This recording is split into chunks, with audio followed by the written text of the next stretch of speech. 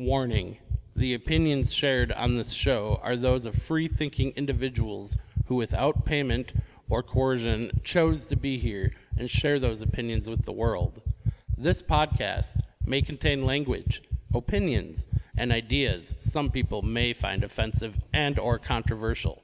Listener discretion is advised.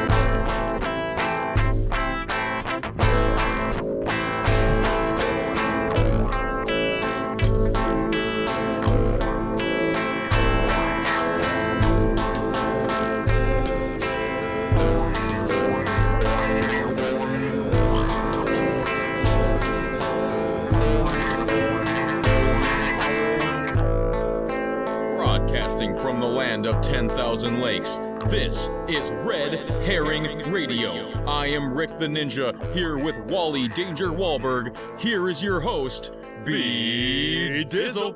Thank you very much, Ninja, and welcome back. We've missed you here. Thank you. Thank you, everyone who is joining us tonight. We had a nice break away from the show last week, but we are back, and we are back to bring you interesting stories, conspiracies, cryptids, aliens, UFOs, what have you.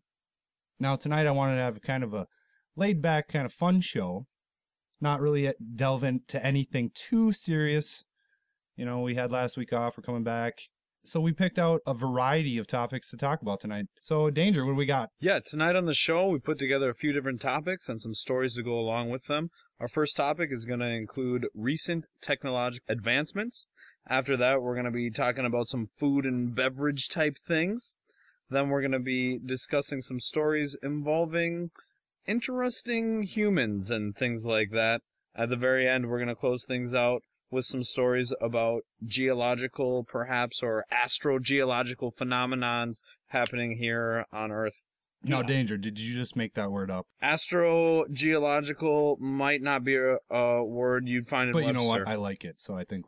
Yeah, it looks like astrogeology is a thing. It is. Yep, and astrogeological would therefore also be a thing. All right, so we're not Cheers that original. Cheers to that. All right, so before we get into that, though, I would like to just go around and say hi to everyone. Woo woo. First off, Danger, how you been, bud? How was your week? You know, if I'm not busy killing wildlife in my vehicle... Give some context to that. We don't want people to freak out and think that you're a maniac here.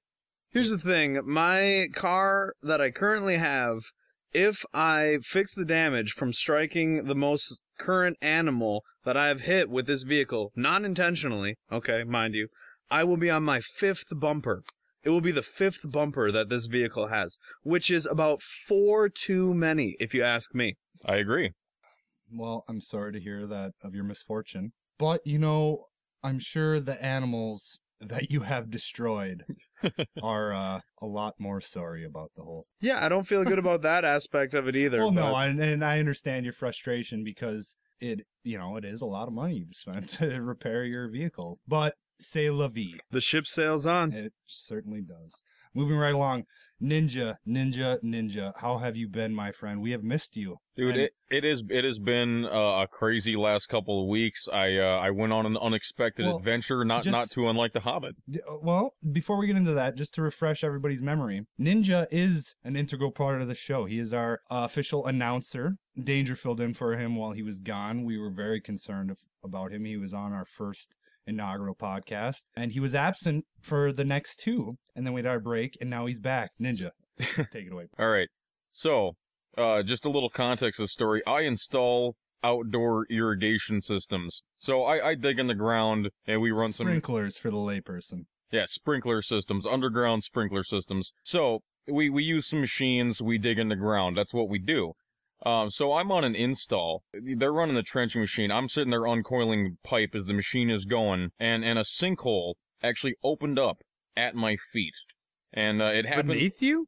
Yeah, literally beneath my feet, and I'm using literal in the correct sense. That is not figurative. Directly beneath my feet, it began to open. It happened so quickly, I didn't have time to react. No, there was no indication that this was going to happen to you. You know, it's never happened before. As we were, I mean, Minnesota here, where we are at, we're not known for our sinkholes, are we? Well, we do get a couple because we do have some good groundwater, so it does occasionally happen. It would be a freak occurrence to have a sinkhole just open up at your feet. It's not like so common that it is known to happen. That's where the story starts to take an interesting twist. The sinkhole opens up, and I fall into what is clearly an underground crevice or cave of some formation. I'm not a geologist. I couldn't tell by the brief glimpse that I got. So I fall, and I just remember blurs before I hit the ground, and I lose consciousness. I must have hit the ground hard. If anyone's ever banged their head, I mean, you might be conscious of it. You just don't know. But my next, like, real clear memory is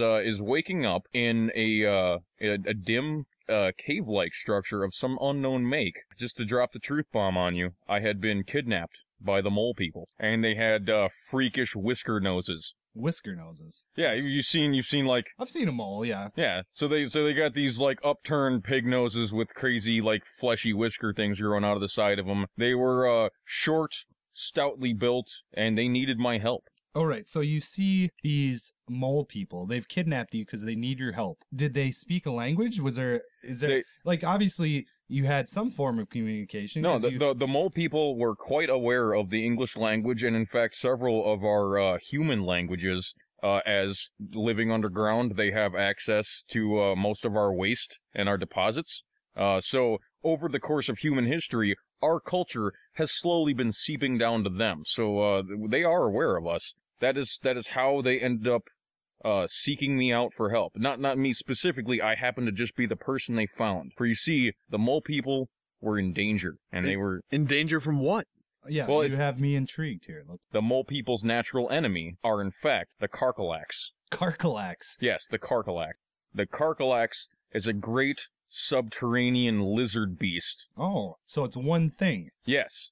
And the mole people had worshipped the Carcalax for generations as a terrible tyrant god who, I'm not exactly sure the full historical details, but, killed whenever he wanted and was basically catered to like a bully. No, just forgive me for a second. I don't want to take this in a different direction. You met mole people in the earth. Does this give any credence to the hollow earth theory? Is that what we're dealing with here? Is there a hollow earth? No, definitely. There is a vast subterranean world buried deep within our own world. Now, I saw, like I said, very, very little of it. It was... I didn't go on a vast quest and march through the darkness of our subterranean world. I was there very briefly. Now, did these mole people, just from your limited interaction with them, did it seem like they were moles that had evolved to be a humanoid type of thing, a creature? Or were they just a creature that subsequently, because of the way they lived, they evolved to have mole-type features? Not a biologist, not an evolutionary biologist. I'm afraid I would love to speculate, because they definitely were humanoid. They had 2 feet, 2 hands. It could be speculated that they had basically evolved from an ancient mole relative, as most mammal life on this earth does have 2 forelegs and 2 rear legs, and our, of course, forelegs evolved to hands as we began walking upright. But before I lose track of where I'm going here, with the Carcalax, he demands sacrifices of the mole people, and they must fight for his amusement. In a Colosseum type of scenario? Is that what it's more of a dank, like, quarry pit. It was... Did you see it? Well, yeah, I had to fight in it. Ooh, spoiler alert. So, the Carcalax was demanding of the mole people, for his 1000th year of rule, that he should have the most grand sacrifice of all. And if he was not pleased with the sacrifice... So the Carcalax himself could speak? Yes, but I could not understand him personally, as it was more like a hisses and clicks kind of thing. Right. The mole people then translated for me. But if you could understand how animals can display emotion, I could clearly see that the Karkalax was understanding of the mole people's speech and my own speech, so it was an intelligent beast, but its mouth did not facilitate English language. Makes sense. Now, I have a quick question. Now, if you could equate this mole people civilization to a civilization that has existed on Earth in the sense of technology-wise, where would you put these mole people? What kind of technology did they possess? Did they have fire? Oh, no, they definitely had fire. Okay. Did they have, stone spearheads? Stuff were they dealing with metal, stone? Yes, they did have proper metallurgy. They had ores and refined ores into actual metal. So they had steel and I guess I don't really know if it was steel per se, but they did have refined ore metals. So they did have some sort of metalworking technology. I guess without, again, I'm not a historian, I would put them around some sort of medieval level technology with access to a little bit more because they had again access to our culture, so they had knowledge of things like clockworks, moving parts, locks, and things like that. So, if anything, our society actually kind of pushed theirs ahead. Interesting. So, the mole people had taken me before the Karkalax, and he was not happy. Were you supposed to be the sacrifice? Yes, I was going to be. So the Karkalax does not necessarily demand a mole person sacrifice, just a sacrifice. Is that what we're saying here? I guess I don't know what he did before I arrived. Okay. So, the Karkalax was not only displeased with me, he was displeased with the mole people for bringing him. I don't know if humans are ugly, if we just don't smell good to him. And as he was going to take his revenge on the mole people for displeasing him, a small splinter group of mole resistance came to my aid and rescue. We battled the Karkalax in the pit. They threw me a spear, and we did an epic duel. Unfortunately, I was severely wounded, and Severely wounded. Now, you can say severely wounded, but fill us in a little bit. What happened to you? Well, it's a bit embarrassing. The Karkalax whipped with his tail and caught me right in the left nut. And I gotta say, I went down. It was not pleasant.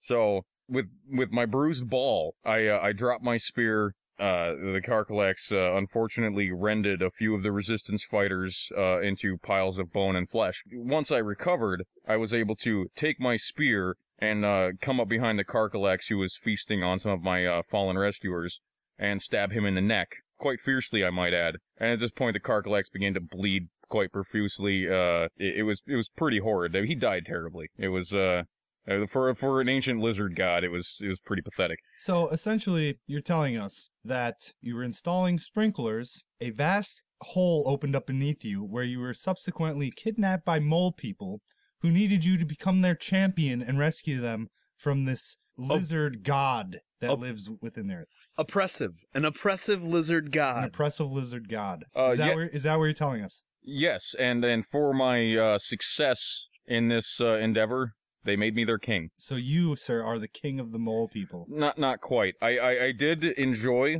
the offer, and I did enjoy some of the mole people's generosity for a few days. You mean like the mole people women? The mole women. Is that what you're talking about? I will get into that. Well, never mind. No, Let's just try to keep this show family friendly. Okay. So I did enjoy the mole people's hospitality for a few days, but unfortunately their architecture is a bit short for I spend a lot of days walking around my neck bent over. It's really bad for your back. Everything is hard. They don't really have a good sense of taste. Their food is very bland. So did they bring you back to the surface here? Yes. Well, it bring me back or showed me the way up. There's quite a like I said, a vast cave system down there. So they brought me into a cave that led me back to the surface. I wished them all fond farewell and then departed. Well, to be honest with you, Ninja, I was very surprised to hear from you. We were worried about you when you didn't make an appearance on the second podcast. We thought something might have been awry. We commented on it, and we'd hoped that you were out researching some great mystery. When you didn't make it to the third show, we just assumed you were laying dead in a ditch, and we decided we'd move on with life. So I was very surprised when I heard that you had this amazing adventure, and I want to thank you for sharing it with us. And, we are very happy to have you back. I am very happy to be back, and as former king of the mole people, I would like to extend my warmest thanks to my subjects. I hope you guys can hear this. Oh, wait, that's right. You don't have the internet. That's why I left. Thank you, Ninja, for that wonderful story. All right, so let's get into it here. Danger, what's our first topic?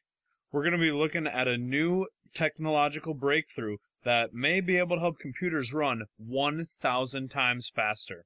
All right, and we're on ScienceDaily.com here, and the headline reads, Computers 1,000 times faster. Quick change materials break silicon speed limit for computers. Right. So, the quick change material, also known as phase change materials, are capable of switching back and forth between two different electrical states, the first being crystalline and conducting, while the other is glassy and insulated. This change happens in billionths of a second, and is going to allow the computers to be created, that is, the architecture of their hardware, in a way that is far more condensed. Because it's more condensed, the information will travel from spot to spot more quickly. Current silicon methods have issues with being too condensed in terms of the hardware architecture, where the electrons can bounce from one place to another place. Now, silicon-based processors, they're limited by how small they can get. According to this article, they are 20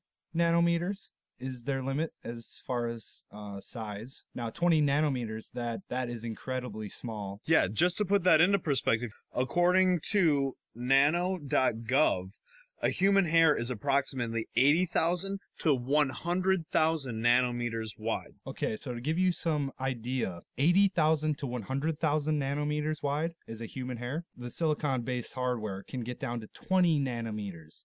Now, if you think about that for a second, human hair, 80,000 to 100,000 nanometers. The silicon-based computer hardware is 20 nanometers. That is incredibly small. It boggles your mind to think how small that is.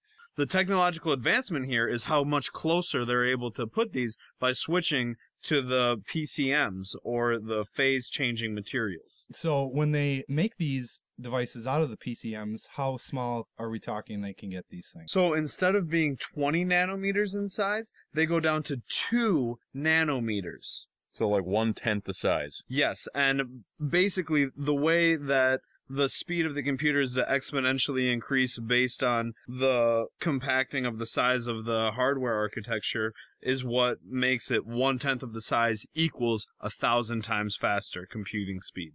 Well, gee, I mean, I can't even really, comprehend all the different things. Because right now, I know one of the things that's holding technology back, or holding computer processing back, is it's not about how much speed or power we need, but how many multiple computations it can run at once. So with this, you're going to have a processor that could basically be running hyper complex programs, doing multiple complex, I don't know, I guess what you'd want to call it, multiple commands, multiple operations at the same time, run off of a single processor. Well, I think basically what this is saying is you could have 10 processors or 10 components where you would normally have one. And that is such a leap forward that we can't even begin to understand that the effect that this is going to have on our society and our world.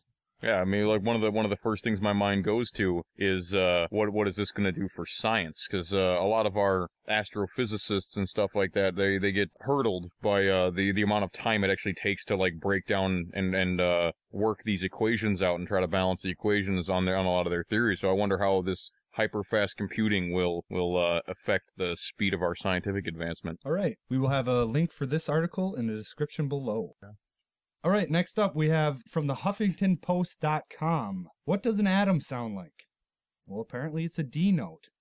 Now, any musicians out there will know what a D note probably sounds like, But scientists apparently constructed an artificial atom 0.01 millimeters long and placed it at the end of a superconducting material. They then guided sound waves along the surface of the material, bounced sound off the atom, and then recorded what came back using tiny microphones located on the other end of the material. Now, why this is important? Because it is ever increasingly becoming evident to scientists that sound is much more important or much more crucial in the foundation of not only creating things, but how things are arranged. Now, the reason why I guess that might sound a little odd for people, but we can throw a little context on that, is what we think of as sound is actually vibrations traveling through space. So that it's actually an energy wave. Well, yeah, exactly. Everything is really energy. And sound, when people think of sound, they automatically just equate it with something you can hear, and that is what we think of sound as. But sound really is just energy and waves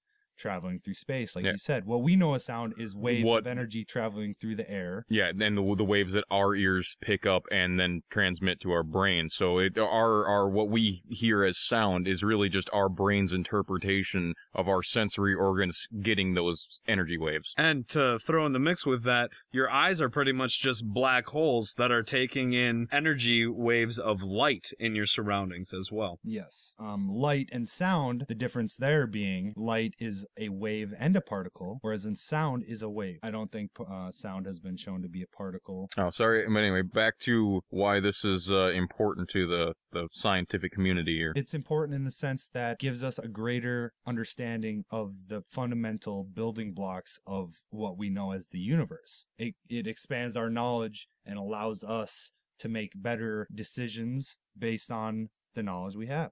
So the reason I was drawn to this article was just because it is a stepstone, if you will, in the expansion of human knowledge. And I think that is a good thing. It is always a good thing to be expanding our knowledge. And the great thing about it is the way human knowledge works. This might not seem significant now, but in the future, this breakthrough might allow for even more tremendous breakthroughs in the future. So we never know what exactly the consequences this discovery will have in the future. Well, exactly. But you have to truly grasp how important sound or waves of energy are and how they manipulate matter. Now, if anyone out there is familiar with the science of cymatics, that is the science of sound and its effects on matter. You can take a tray of sand, place it above a speaker, and pass a certain frequency sound through that sand. It will form a very specific pattern based on the frequency. I believe I've seen videos now, of this. If you change that frequency, it will form a new pattern. If you make the frequency higher,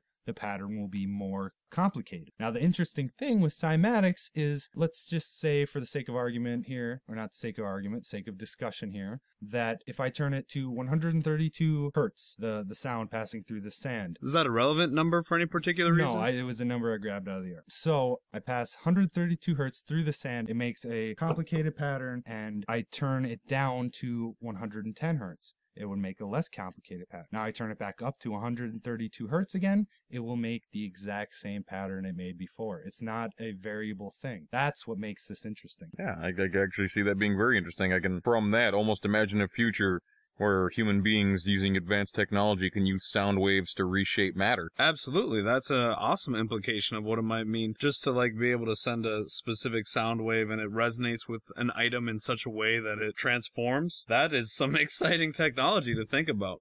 This, in the here and now, may have implications for quantum computing, because of the fact that the sound from the atom, these scientists are postulating that it's divided into quantum particles. So we may be able to advance our quantum computing technology through this advancement and through this study. You know, there's much speculation throughout history of what sound has been used to do in manipulating matter. A lot of people think that sound was used to build the pyramids. Obviously, it's just speculation, but you can look around the world today and there's still examples of this happening. Now, it's all hearsay to me. I've never seen it personally.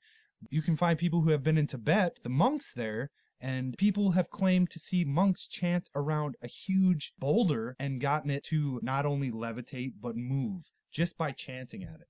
So, you know, we don't know the true implications of what sound can do. And I think this is something that is better allowing us to understand the true power behind sound.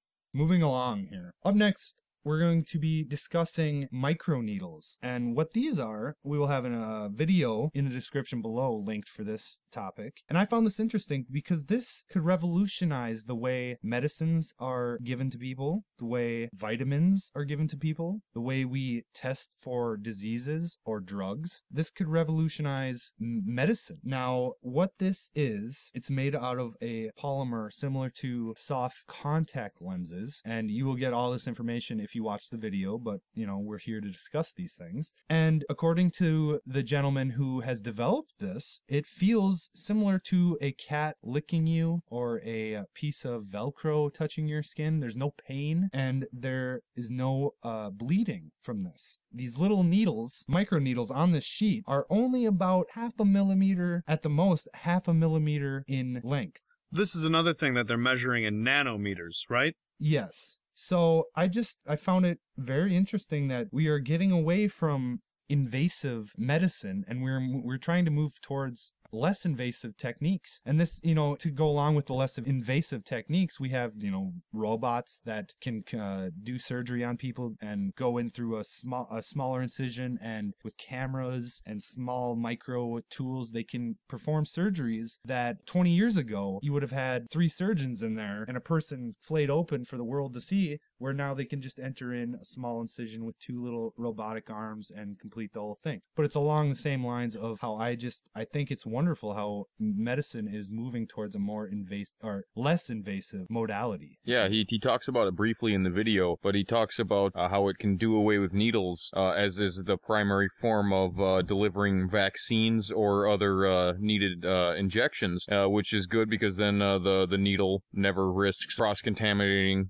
so you'll never have a bloodborne illness transfer from a needle again through accident or otherwise. And then you also don't have to puncture human skin, which not only can lead to infections and other access points like that, but if you've ever had a blown vein from an IV at a hospital or cellulitis from an infected injection point, it actually is a real thing, and it is rather uncomfortable. So. Yeah, I do think those are good points that you made, especially about the risks that you avoid through regular injections. But I do want to clarify that microneedles do puncture the skin. They just only puncture through the very first layer of it, so they don't cause bleeding, but they do have to puncture the skin. Yeah, that's a good point to make. I guess by puncturing the skin, I didn't mean like the entirety of your layer of skin. So these microneedles, they're laid down on the skin. They're built on a small platform, a small sheet. They're laid down on your skin. They puncture the first layer of skin, like Danger said, and then the material absorbs moisture from your skin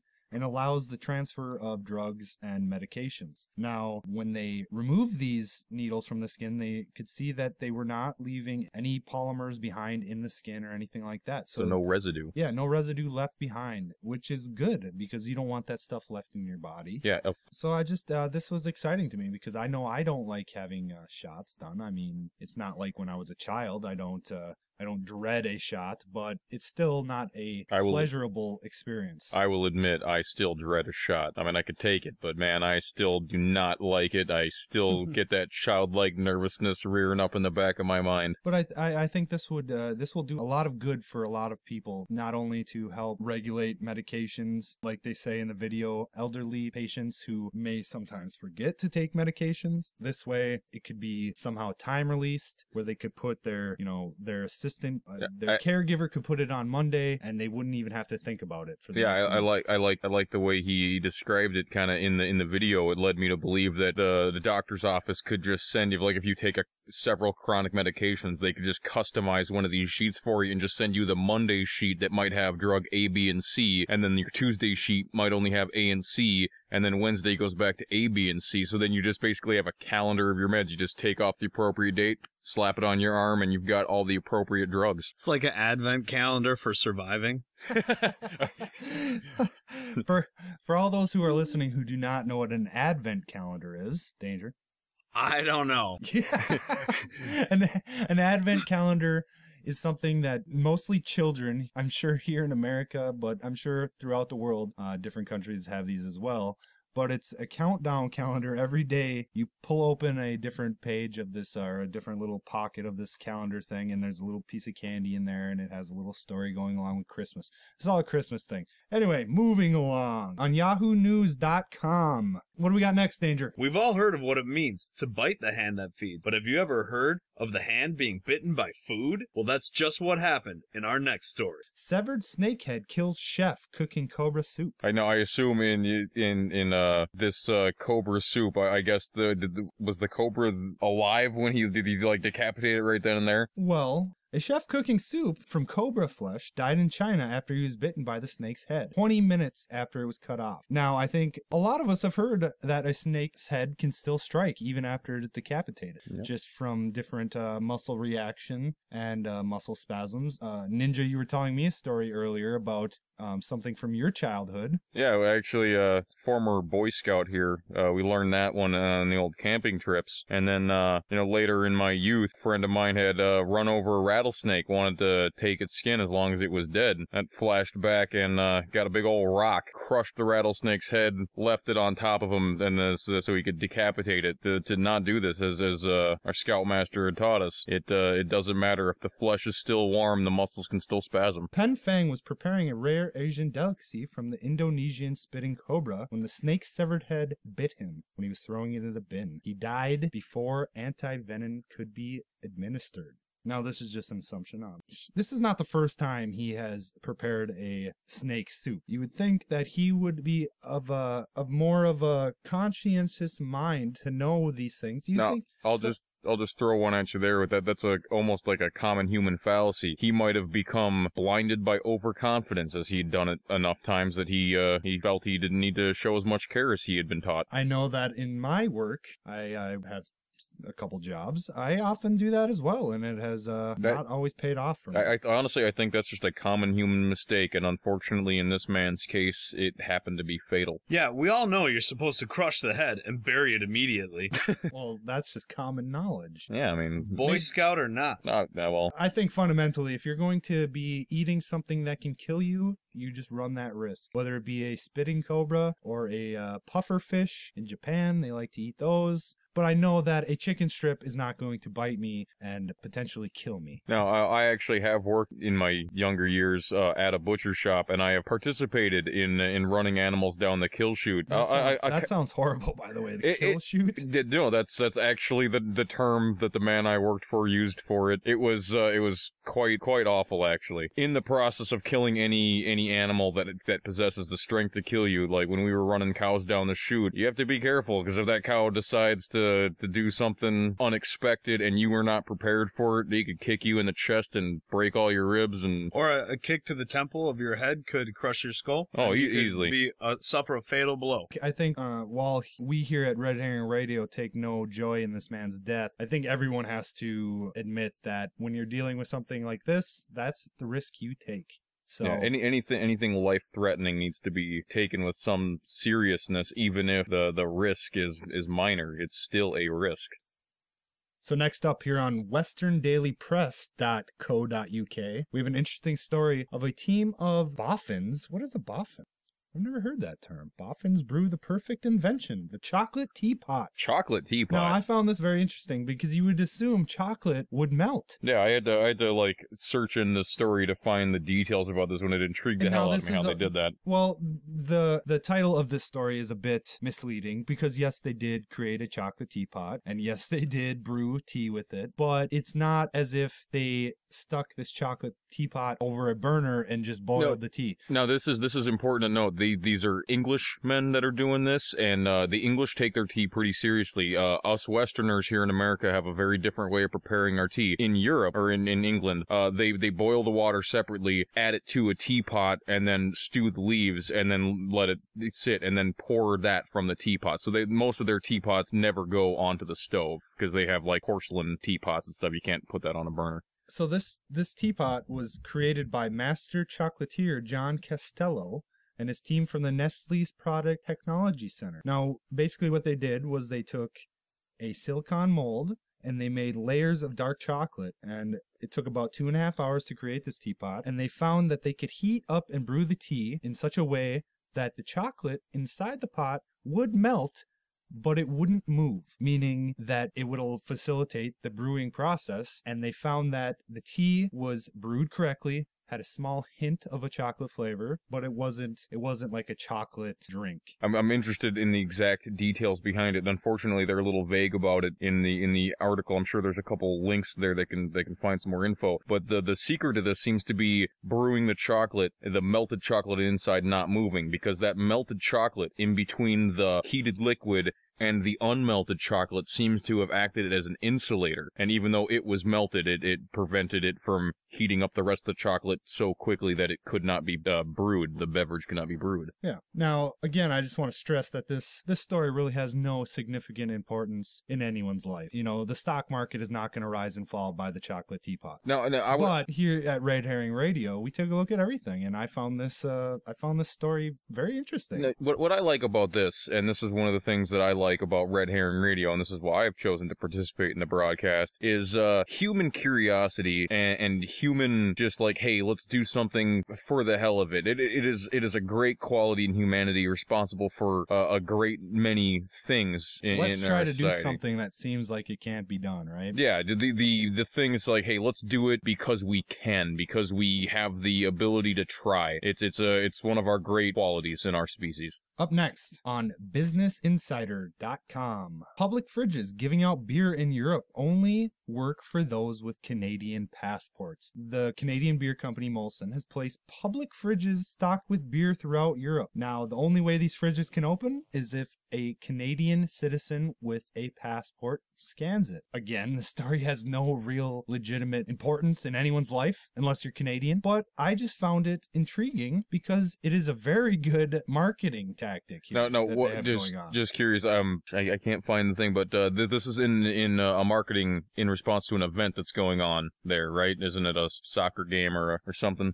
I don't think it's based around an event. I think it's just yep.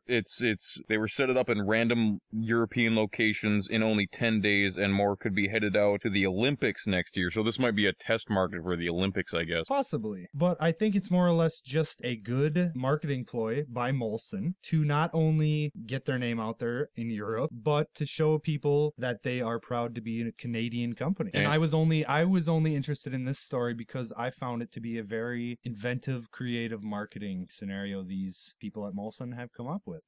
I respect good ideas. I respect ideas that are different. I've never seen anything like this. You don't see. And we love our neighbors to the north. We do. Canadians rock. Canadians do rock. We love. And so does Rush. Yes. And Rush is Canadian. That can't just be a coincidence, Wally. And it's poutine. Not. Oh my God, poutine. I think we all love poutine or Putin. You say poutine. I say poutine. One of them's right. The other one's not. All right, so moving along here. So with that, I think we're just going to take a short break here. And after we get back from the break, what do we got coming up next? Well, we're going to be taking a look at those humanity stories involving some very young people with some very interesting experiences, as well as some missing persons. In our other segment, we're again going to be looking at some mysteries of the Earth that are both perhaps geological phenomenons and an astrogeological phenomenon. All that and more up next on Red Herring Radio.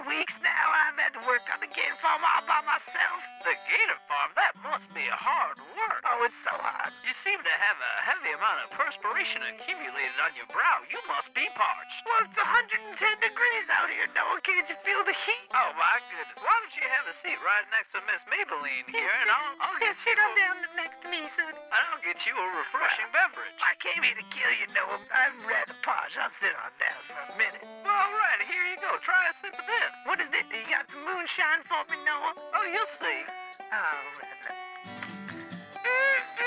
that is crisp. You like that, do you? That's refreshing. What is that, Noah? That's the city water. No way. I can't believe it. This is the most enchanting, refreshing beverage I've ever had. It sure is. If you can find out for yourself. I'm no turquoise Jack's telling you to buy city water today. That's refreshing.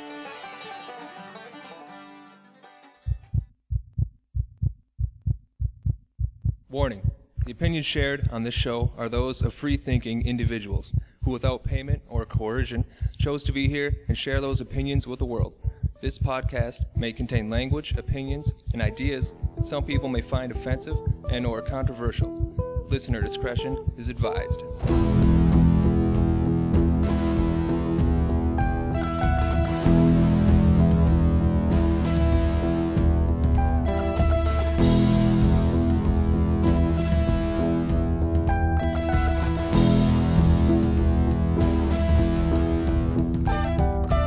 Broadcasting from the land of 10,000 lakes, welcome back to Red Herring Radio. Thank you for joining us again after the break. B-Dizzle, what do you have for us next?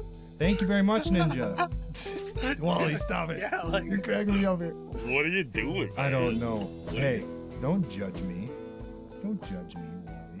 Cast no stones, yet they remain unturned. What?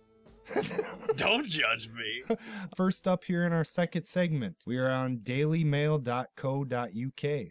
Are we evolving into a new type of human? Different species will have evolved by 2050, scientist claims. This is all according to Cadell Last, a researcher at the Global Britain Institute. Mr. Last claims that we will live longer, have kids in old age, and rely on robots.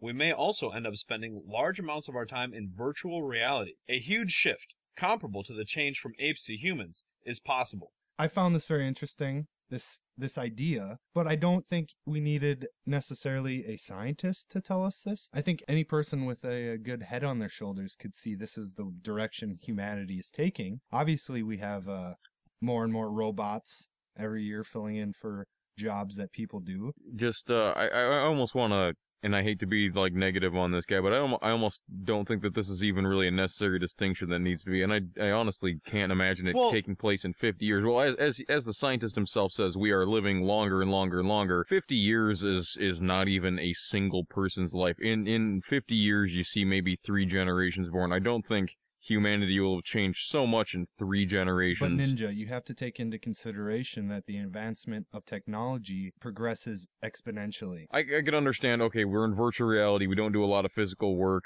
like maybe like muscle mass gets smaller, but I don't think like our bone structure is gonna change enough to make like a drastic change in our species classification necessary. Like, it doesn't seem like in 40 years the people would be replaced on Earth in a way enough for this to be such a drastic thing. It's kind of what you're getting at. Yeah. Well, like I could see almost a new classification maybe existing at that point, but it would be like a random mutation that like a handful of individuals might happen to pop up at once. Let's just hold on. Let's just take a look at some of the things this article has to say. By 2040, cabs will be driven by Google robots. I don't think that is necessarily something that we would argue with. It is a strangely specific claim to like name out the company, but I do agree that automated cars. Fair enough. I think it is probably pretty interesting that they just specifically mentioned Google. This article brought to you by Google. They do own. They also speak of people having implants, bionic implants, inside their bodies to assist with sight. You could have a microchip inside your fingertip that would allow you to unlock your house. Or I definitely see that happen. Now, I guess if you want to reclassify humans as a cyborg species, I could see that coming up as a new species. Well, and here's the thing that addresses your point. The main kind of emphasis of this article, I think, is that the lifestyle of humans is going to change in this 4 decades. And that will In have an a way, effect on us. That will have an effect on us. Yeah, I could believe that. I just think It's a change that's so dramatic. It's akin to when apes evolved into humans. And so that's... Analogy is what you're talking about. Yeah. Now, Okay. that was quite a leap from apes to humans. Now, I'm sure this gentleman who has made these claims... Cadell Last. Mr. Last. I'm sure he's much more qualified to make these kind of assumptions and claims. You know, if we take a look at this diagram here, the future worker, and let's just talk about a couple of these things. 10 characteristics of a typical worker aged 35 in 2040. Now, this is just assumptions being made by this article here, I'm assuming. Mm-hmm. A bigger brain with software and memory updates made possible. Now, that would be the fusion between your brain and a computer. Yes, that does offer interesting things, because then human education will be achieved by a short age. We'd be entered into the workforce like the moment they deem us mature, which they might be able to install as well. Language skills in business, Mandarin, Hindi, Spanish, and Portuguese to keep up with emerging economics and global working. Now, are they saying that more people in the future will be bilingual, or will there be a melding of those languages? I think that what they're getting at is these people will understand multiple languages, possibly through the software upgrades in the brain even. Now, my brain would tell me that over a long enough period of time, probably not over 50 years or so. But if you have a large enough population that is bilingual, those languages would start to meld together. I know, I do agree. I used to live in California, and I saw a lot of Spanish kids who like grew up speaking both languages, kind of phase in and out between English and Now, were they words. Spanish kids or Mexican kids? Oh, Mexican kids. Okay. Mexican people speak Spanish, but there is a distinction between Mexican and Spanish people. Yeah. One being from Spain, the other being from Mexico. Yes. Now, I'm not like trying to deny you couldn't have known Spanish people in California. We're going to move on now. All right, up next here on the HuffingtonPost.co.uk, Roswell driver wakes up in a field of donkeys after going missing in infamous UFO spot. Now, the reason this caught my eye was because last podcast we were discussing Roswell, and this case, I go either direction. This could be a case of alien abduction, or it could be a case of the smartest drunk driver ever getting into an accident and just happening to be able to use his geographic location to his advantage. I don't know. I don't think so, because the driver was issued multiple citations. He's been charged, so he didn't get out of anything. There's still a drunk driver who made a mistake, I think. Yeah, you know what? Counterpoint, yes. Yeah, like, wow. So, like, the green aliens got these guys drunk and left them in the field with the donkeys? Well, like, we don't know what aliens do. I just am not seeing it all. I mean, can't we say that's a possibility? Yeah. How do we know that the Zeta Reticulans don't like grain alcohol? You know, I can definitely see the Zeta Reticulans liking grain alcohol. What about the mole people? Did they like grain alcohol? Did you drink with the mole people? I did. They actually ferment this really, really terrible tasting alcohol out of mushrooms. And no, it doesn't like make you trip balls or nothing. I know. We were just gonna ask. I realize that, like, the look on your face led me to that immediately, Wally. I like where you're going, but Is it psilocybin alcohol or something like that? I didn't have any laboratory equipment to really take a good look at it, and but you didn't trip balls. No, did not trip balls. I did get a little tipsy with them, but it was just really hard to choke down. Okay. Well, essentially, to sum up this story, I just thought it was a silly story. Let's just say what happened. Pretty much, these men, there was a reported car accident. Paramedics rushed to the scene, couldn't find the men. The men turned up 7 hours later when they dialed 911 and reported they had woken in a field surrounded by donkeys. Yeah, and they claimed to have no recollection of the missing time, and they admitted to be drinking.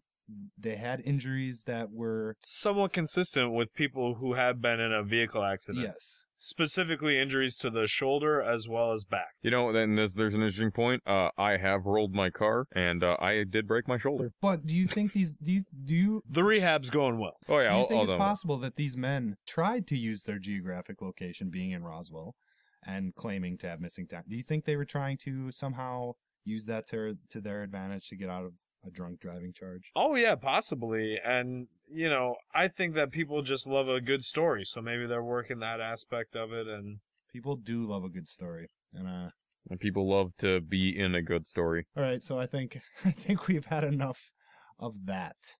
Moving on. We are on the telegraph.co.uk. We have a lot .co.uk's going on tonight. It's interesting over in the UK. I guess. They're making chocolate teapots.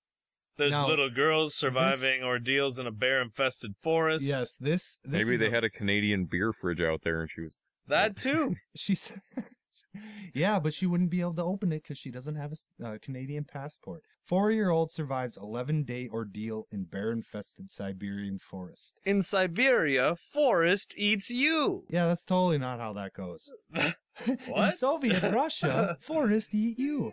Oh. So this 4-year-old girl, she disappeared for 11 days in the Siberian wilderness. And to me, that is remarkable, a 4-year-old, because you can't go 3 days without water and not die. And I'm not saying it would be terribly difficult for her to find some source of water in the wild, especially in Siberia. It's not drought prone.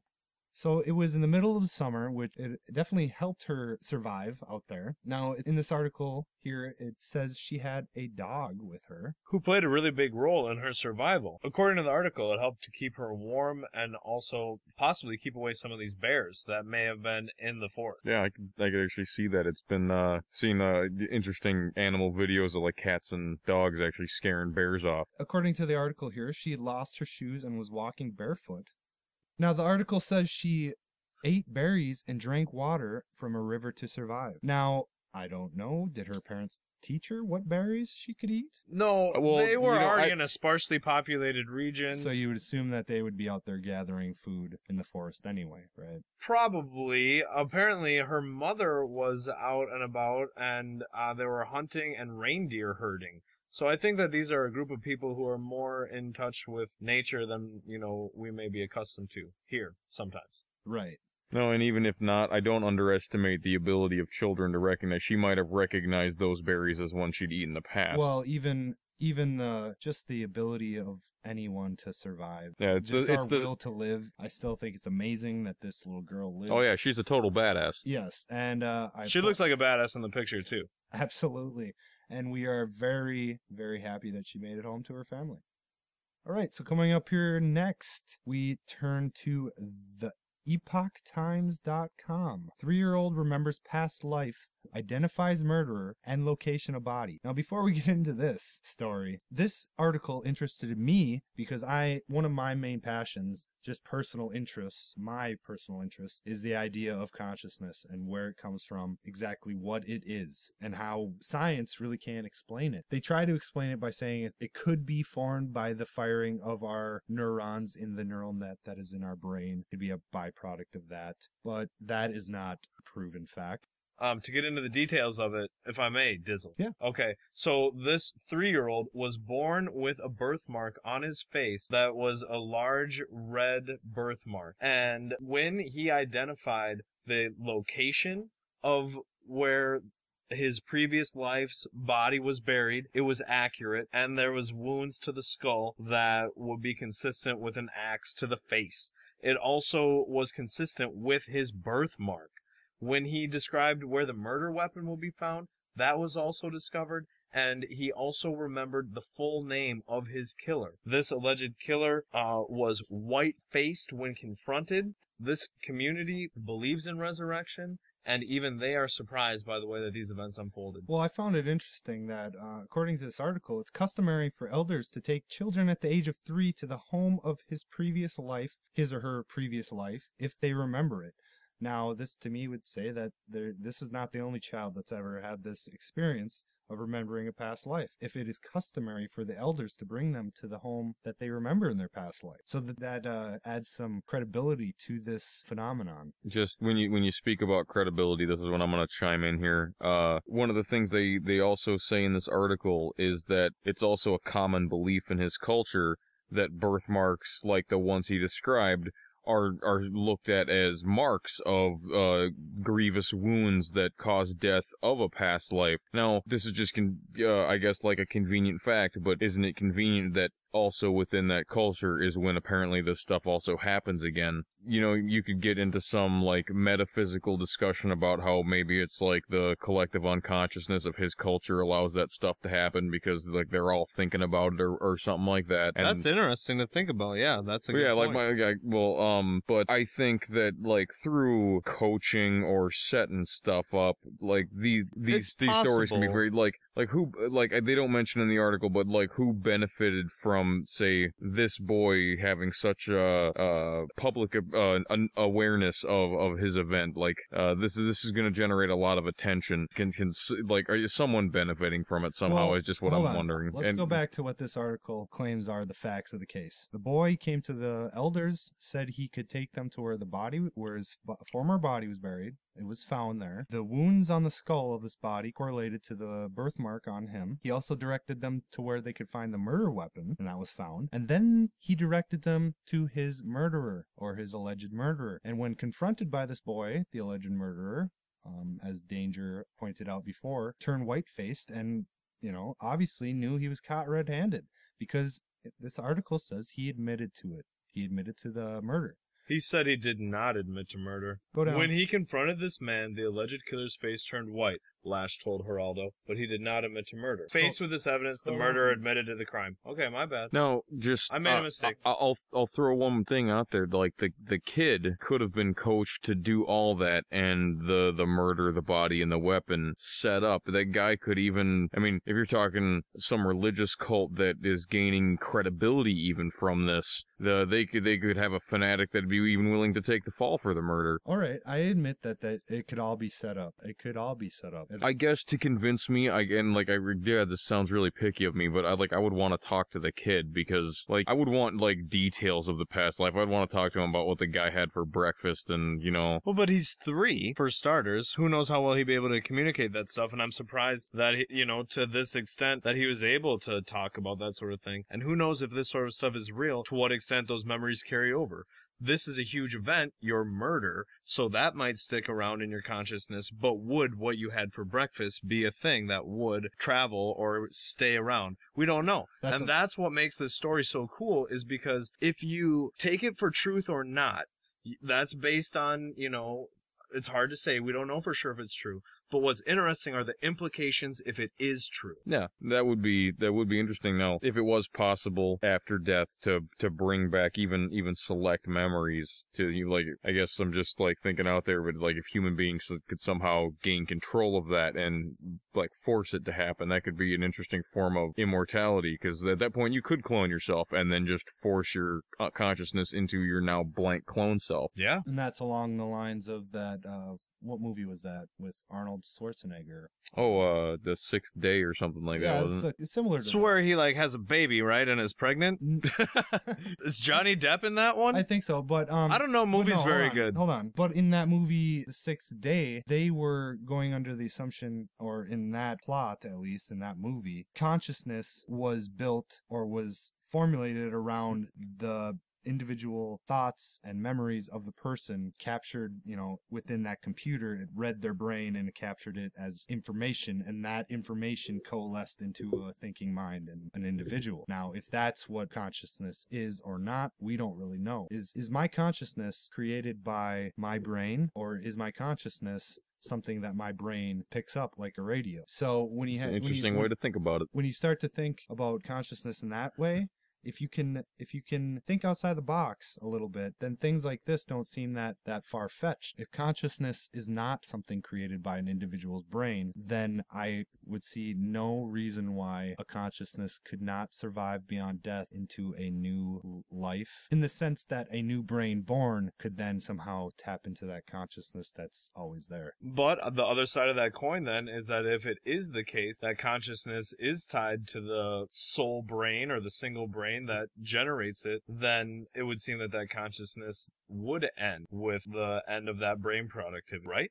Right. And I think that way of thinking finds support in our fear of death, and not just the sense that death is unknown to us, but it's almost an instinctual thing that we should fear death because that's it. That's the end. Well, that's just the opposite of like the human's strongest instinct is that to survive. And what is survival but not dying? And it seems like that instinct or trait is enforced through evolution and time and things like that. And I debated this topic to get off into a little tangent here. I debated this topic with a friend once, and we were talking about what happened or what the possibilities of what could be after death, whether it be some form of afterlife or if it's nothing and you just blank out of existence, so to speak. And this might sound a little messed up to some people, but I came to the conclusion that either way, it doesn't really matter to me. If there is some kind of afterlife, great. Then my experience can carry on and I can continue to learn and grow and expand as a being. And that would be wonderful. I would love that. You know, who wouldn't? Who wants their experience to be over? Nobody wants that. But if it is over, when I die, when my physical body dies, if my consciousness just blanks out, it's not as if I will be hovering in a dark, abyss or with no stimulus coming in. There will be nothing. I won't have the experience of feeling bad or feeling happy. It will be nothing. So that if you embrace that way of thinking, and that's not what I want, but if you can embrace that way of thinking that it's not bad because it's nothing, then that doesn't really scare me either, and that doesn't really bother me either. I don't want it to be that, but if that is the case, then I won't be conscious of it, so it won't really be that. It wouldn't be bad. Does that make sense to you guys? I mean, it does. It's just like as a personal life experience, and I was in a car accident.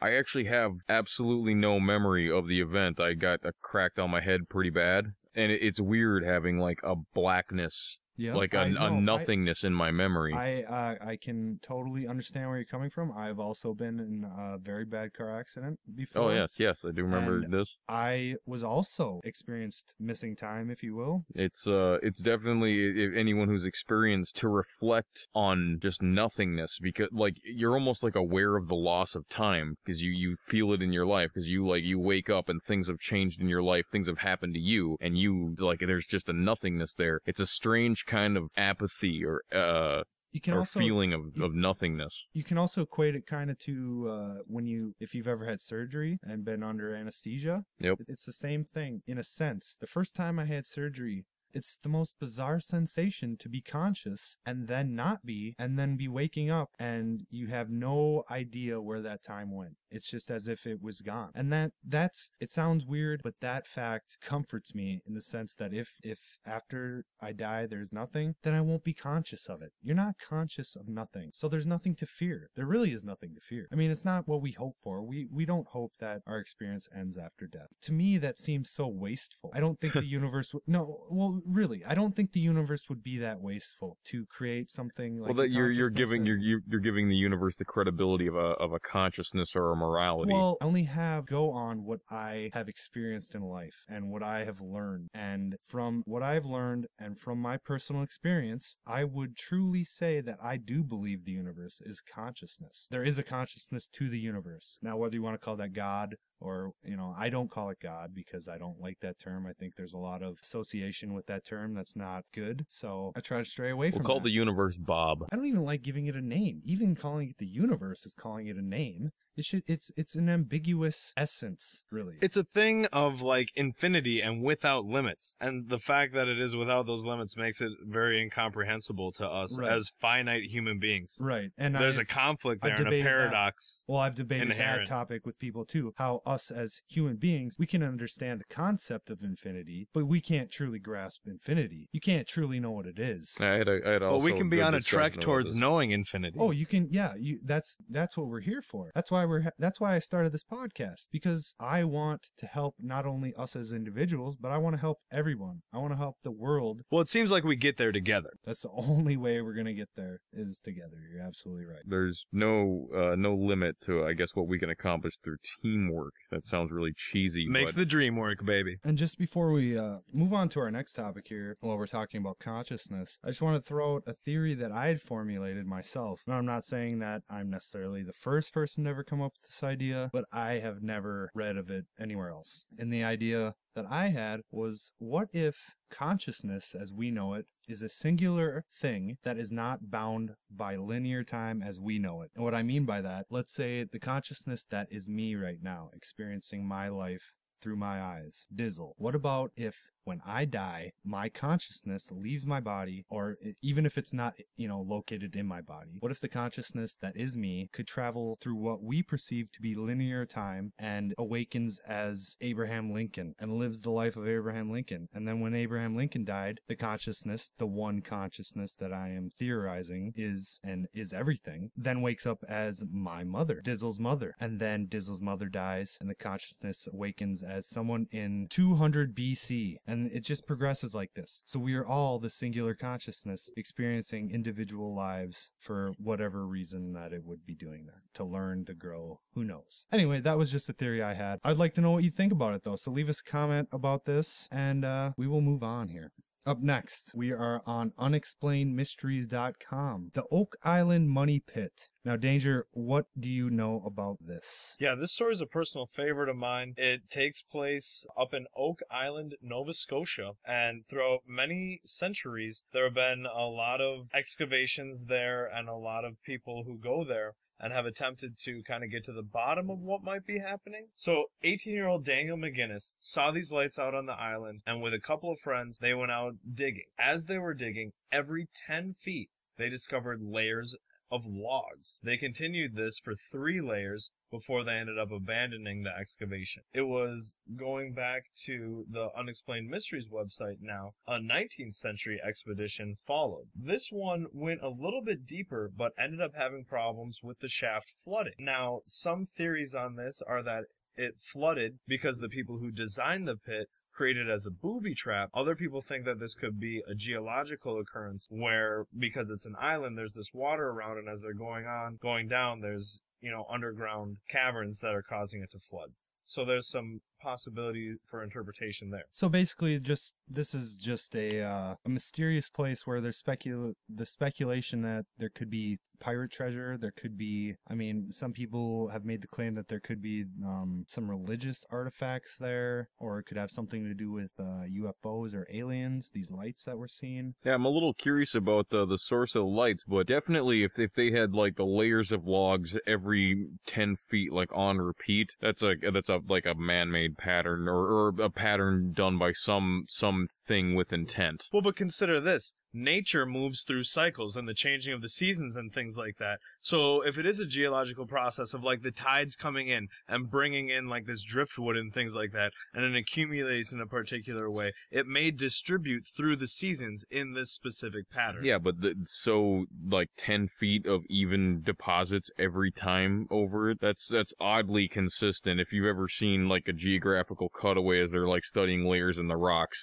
yeah, you can identify the layers, but they're wiggling up and down. They're not like straight lines. According to the Unexplained Mysteries page here, even former U.S. President Franklin Roosevelt had some interest in this money pit mystery after he spent some time in Nova Scotia. So this is not something that just kooks are interested in. This is something people who are known to be quite intelligent have shown interest in. And there has to be something to it to garner the interest of individuals such as Franklin Roosevelt. I guess I kind of want to know, like, what had led people to think that it could be, like, a treasure or something. Was the area known for being, like, the headquarters or the home base of a bandit or pirate or something? Well, just, like, kind of geographically where it's located, to be in the northern seas, like that in the North Atlantic, where there were Viking ships that may have been kind of the pirates. They may have bases in there, so that's kind of an aspect of how the treasure might be there. Another place where the treasure might come from is that there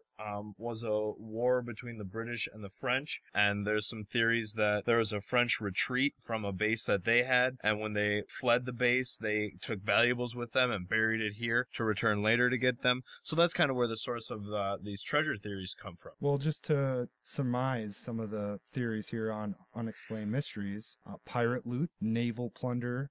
They have something on here called the Shakespeare Conspiracy. Now, to sum this one up, some people believe that William Shakespeare never authored any of his plays, and that the real author was Sir Francis Bacon, and that there, for some reason, some people claim or think that there could be evidence of that there. I think that's the kook Buried theory right there, because if such evidence existed, why not simply destroy it? Some people think that the Holy Grail itself is on this island. Again, I don't know why this island would hold the Holy Grail. Just because it's a remote location, maybe, or something like Possibly, that, you know? but Like, it why just- not this location? I suppose that's a fair argument, but it just seems to me like it would, from the Holy Grail's original location, which would have been in the Middle East, to go to Nova Scotia. I guess it does make sense to move it somewhere far, far away in a remote location, but again, I don't know. Moving along, some people consider it to be maybe a natural phenomenon. Which is what I was alluding to with the cycling of the seasons and things like that. Correct. And then some people speculate that the Knights Templar have something to do with this. Now, I would think that... That's another kook theory. That's just applying the boogeyman that people like to a mystery. That could be connected to the Grail theory. The Knights Templar had a connection to the Holy Grail, and they got their hands on it somehow. Well, and just a side note to maybe provide some supporting evidence to this theory is that the Knights Templar is a subdivision, maybe, for lack of a better term, or I don't know how to put it exactly, but of the Freemasons, who are considered to be great builders. And if anybody was going to be able to build this elaborate hiding place for a great treasure, such as the Holy Grail, it would be the Freemasons who would be capable of doing that.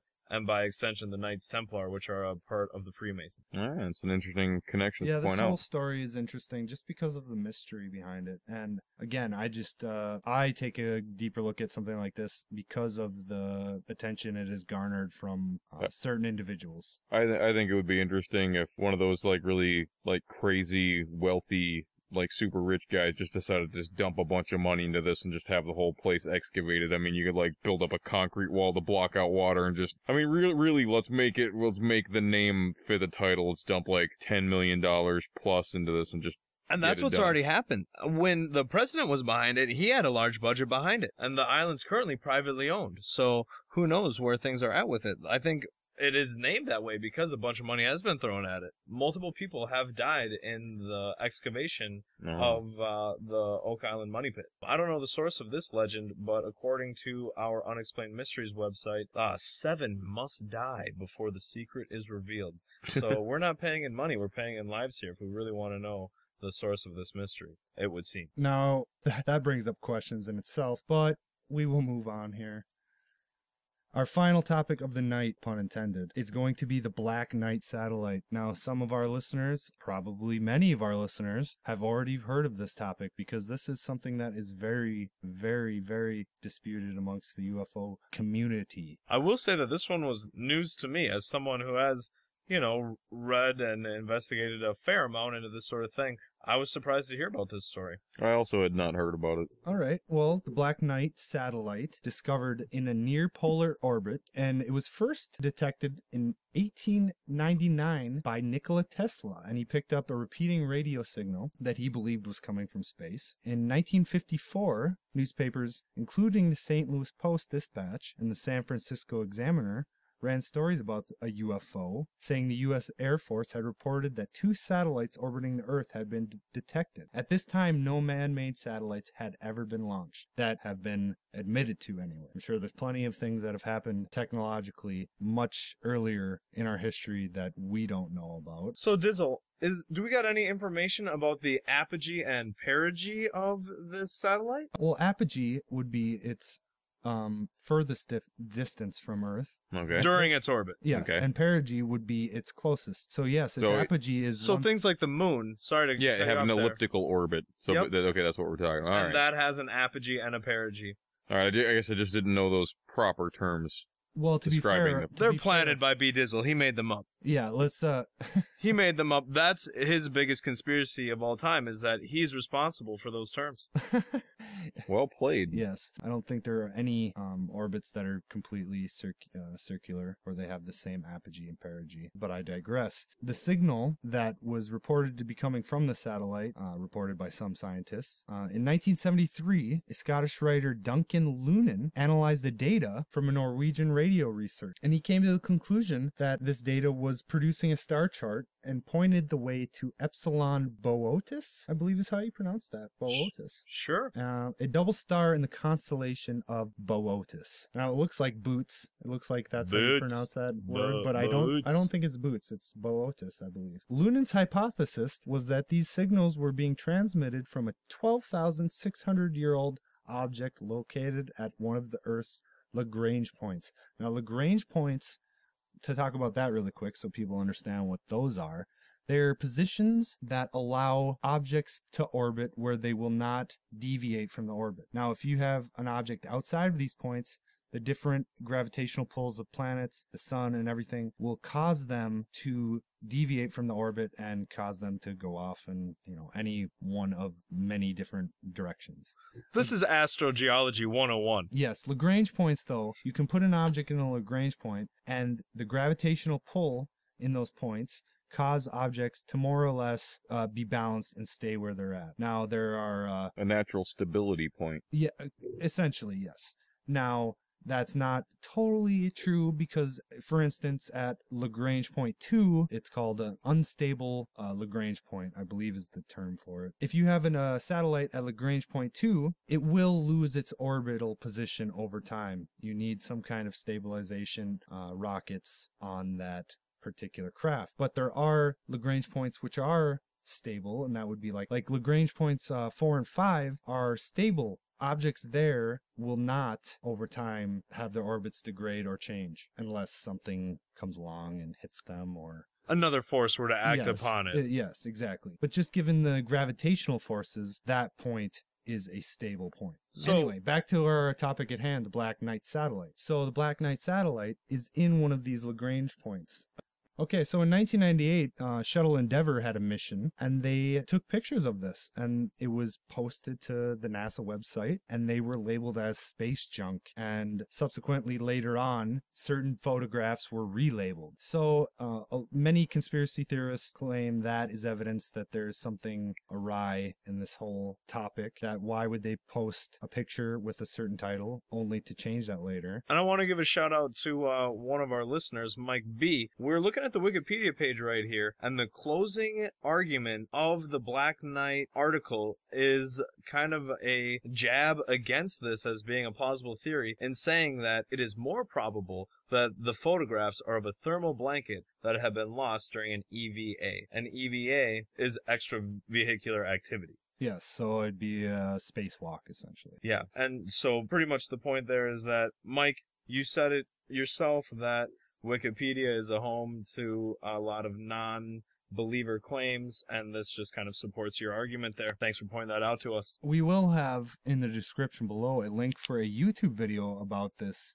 Black Knight satellite, and this video is produced by the Life Beyond Earth channel. And thank you, Danger channel. And it has some interesting information in there. I urge everyone to watch it and check it out for themselves. Now, at this point, and I know there's the theory that, the government wouldn't want anyone to know this, but obviously we have the technology, we have our own satellites in space, and we track all of them and their potential interaction with each other, so I don't see why we couldn't easily track this thing. So is the Black Knight satellite leaving orbit during those times we can't see it? Because we can see our own satellites, not all of them, I know, but is it still here when we can't see it? I guess that's the question I would ask in that. Is because does that mean it's actually a satellite, is like we have put satellites in there, or is it a vehicle? So are you asking, does an object exist if it's not being perceived? Posing the age-old question, if a tree falls in the woods and no one's around to hear it, does it make a sound? No, that's saying if a sound is not heard, it does. That's like a strange parallel to the observation not existing thing. But no, that's not the question. I'm asking if there's potentially a living being on board, or perhaps it's a device that can transport itself around, and perhaps it's only here on Earth for part of its time, and then it like goes back to home base and refuels or delivers data and then comes back or something. One part Danger left out at the end of this article is that alternative to the idea that it's a thermal blanket, some people that have analyzed these pictures have suggested it could be the Pakal spacecraft. Now, I've never heard of about that. Maybe we can touch on that in another podcast, but it's a supposed Mayan spacecraft that was created. Yeah, they based the episode of Futurama around us. That kind of touches back to some of our previous podcasts. What was the name of that one that we talked about? Yeah, when we those were the Vimanas, and that would have been in India, I believe. But that again, that touches back to the ancient technologies of the ancient civilizations. And I think this topic, the Black Knight satellite, if this is something that is not space junk or a thermal blanket, if this is something that was sent here for some reason, I don't know. Something draws me to this story. I don't know if it was, we could go back and talk about the first podcast when I relayed the story of my experience when I saw the satellite moving across the sky, and it made a 90-degree turn instantly and started moving in a totally different direction. I've never seen anything like that happen. I could have no explanation for that. No airplane that I know of could do something like that. It didn't look like an airplane. It looked like a satellite. So, hey, maybe that night I saw the Black Knight satellite, right? Is that possible? I just want to point out that if this thing is traveling in a latitudinal orbit and the Earth is spinning in one direction as it's traveling that way, if you are in one spot on the Earth and it's traveling through that orbit as the Earth spins, that would explain why some nights you're able to see it and other nights you're not. All right, and I think with that, we'll end this week's show. I want to thank everybody who left us a comment on our last podcast. Mike Blake, thank you for your comment. It was very interesting reading that. And to touch on that just quickly before we end the show, the Atacama skeleton was shown to have 91% DNA, human DNA. Yeah. And a cat has 90%. Yeah. So I still think it's kind of inconclusive to say that is a human skeleton. It still could be, but I guess we don't know for sure. Every species on this planet shares some DNA. That's just the way it's going to be. So the Atacama skeleton, could it be a hybrid? I don't know. We're going to touch on that again, though, in a future podcast for sure. So thank you, Mike Blake, for your comment. Also, we'd like to thank Dave Dog for leaving us a comment. Shout out. We'd like to thank everybody who subscribed and shared our show. We're trying really hard to make a really good show for you, and it really helps us out. If you share the show and like and subscribe, it really helps us out. So thank you, everyone. I'd like to thank Danger for joining me here tonight. I'd like to thank Ninja. This is your host, B-Dizzle. We'll see you next time on Red Herring Radio.